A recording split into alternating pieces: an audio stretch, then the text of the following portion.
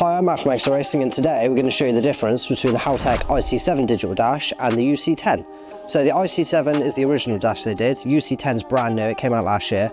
We're going to go through all the different features of the different ones so you can choose which one you want for yourself. So the first thing we're going to go into is pricing. So obviously there's a big difference in price between these, which may sway your opinion whichever way, but we'll go into it anyway. So for pricing, the IC-7 currently, as of today's date, is £974.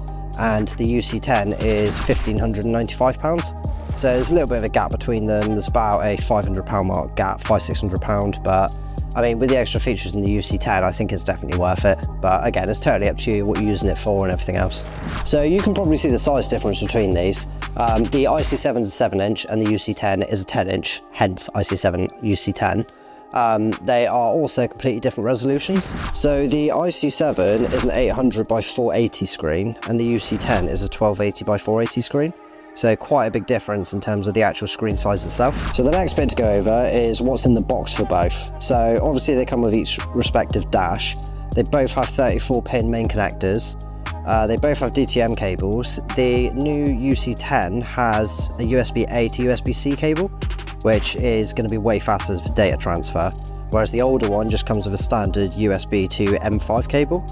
They both come with mounting screws, and they both come with a quick start guide and all the other little bits that you'd love from Haltech, such as stickers and key-rings.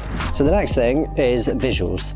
You can obviously see on here, on the IC-7, that they've got buttons on the screen, whereas the UC-10 doesn't. So the IC-7 you can cycle through on buttons, UC-10 you can't, but the screen's way bigger, so you kind of trade off on that one. So the next part we're going to go over is how to actually physically mount them. So Haltech do sell the molded panels, they sell tube mounts, they sell like multiple other different ways of being able to mount them. They don't actually come with these, you can buy them separately, but they are available. So the next thing to talk about will be compatibilities with multiple ECUs.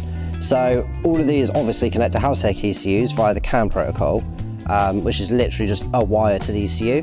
They're also plug and play with a load of aftermarket ECU brands such as Link, Max ECU, Motec and loads more. So even if you don't have a Haltech, you can still potentially use this with your ECU. So the next thing to talk about is the data logging. They both have 512 meg onboard data logging, which is massively handy for if you're doing like track days or anything, or even if you just need to find out, you know, different sensors and what they're doing. They're also both IP64 rated, so they're water and dust resistant, which again is a massive thing, especially for like dashes like this. So the difference here is that the UC-10 does have 10 analog inputs, whereas the IC-7 only has 4. So the last difference between these two is that the UC-10 actually has Wi-Fi on board. So, you know, you can connect to the laptop and you can kind of do everything from there rather than having to use a cable.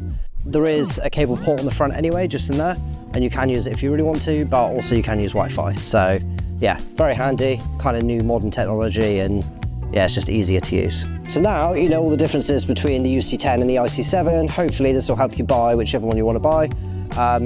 If you enjoyed this video, make sure to subscribe. We are going to have a couple more Haltech videos coming up, so if you're interested in those, make sure to subscribe again, and we'll see you in the next one.